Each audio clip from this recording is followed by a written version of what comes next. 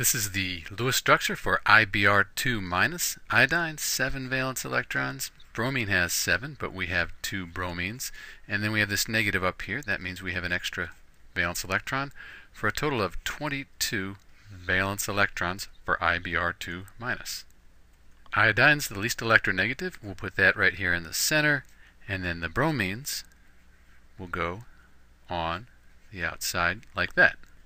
We'll put 2 valence electrons between atoms to form the chemical bonds, then around the outside. So we have 2, 4, 6, 16, and then we have 6 left over.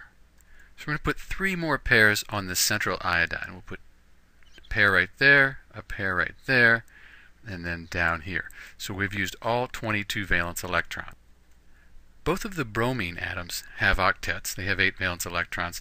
And the iodine, it has 10, but iodine is in period 5 on the periodic table. That means it can hold more than 8 valence electrons. So that's it.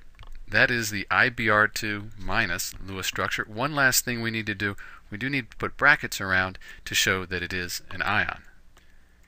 And then we'll put the negative charge on the outside, like we have here. And now we're done with the Lewis structure for IBr2-. This is Dr. B. Thanks for watching.